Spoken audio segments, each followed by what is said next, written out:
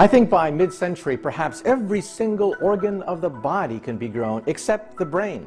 And even with the brain, perhaps we'll be able to inject brain tissue directly into the brain to help to alleviate the symptoms of Alzheimer's and Parkinson's.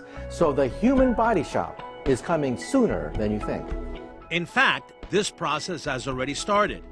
At the Institute of Regenerative Medicine at Wake Forest University Baptist Medical Center, researchers were the first in the world to implant laboratory-grown organs into humans and are currently working to grow more than 22 different organs and tissues, including the bladder, lung, liver, heart, and pancreas.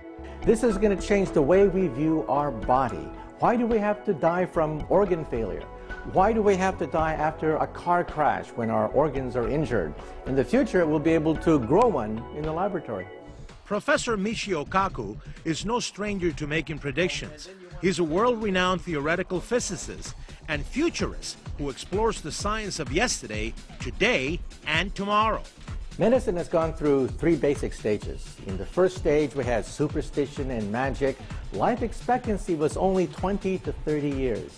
Then 100 years ago, with sanitation, with vaccines and antibiotics, lifespan exploded to the mid-70s. Now we're entering the third stage, genomic medicine.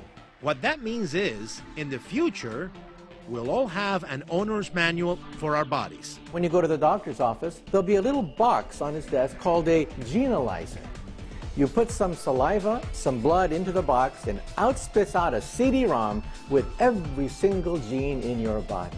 This CD-ROM, with all your 30,000 genes on it, will tell you what you should be doing in terms of health and preventive medicine. Watch out, maybe diabetes. Watch out, maybe high cholesterol and heart disease lurks in your family tree. So what about one of the biggest killers of all, cancer? Professor Kaku says genomic medicine will also allow doctors to spot the disease long before it ever shows up in the body. Cancer is no longer a mystery. We can't cure it yet, but you know that cancer is caused by genetic mutations, 4, 5, or more genetic mutations. In the future, we'll be able to spot this with sensors in our bathroom.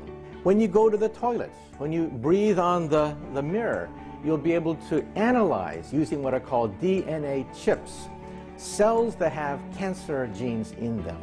This means that the word tumor could disappear from the English language, because we'll know perhaps 10 years ahead of time whether or not a cancer colony is growing in your body years before it becomes a tumor. How about all that waiting around just to see your doctor? In the future, you'll go to the wall screen and say, mirror, mirror on the wall, I want to talk to my doctor now. Immediately, a holographic image will emerge, and perhaps it'll be a software program that can answer 98% of all common problems. By the year 2060, we will no longer be a slave to fashion. Instead, fashion will be a slave to us, with clothing acting as our first line of defense in an emergency situation. Your clothes will monitor your heartbeat, recognize an emergency, upload your entire medical history onto the web, alert the ambulances, locate your body by GPS, and alert all the authorities about your situation even before they arrive. But with all this technology comes controversy, like designer babies. Scientists have already figured out how to create designer animals that are smarter and stronger. But what does this mean for humans?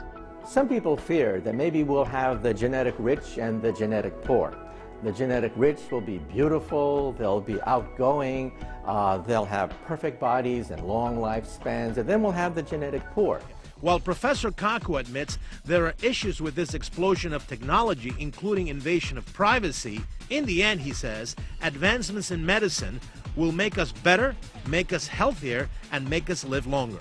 So there are hazards that we have to negotiate, but I think the benefits far outweigh the negatives.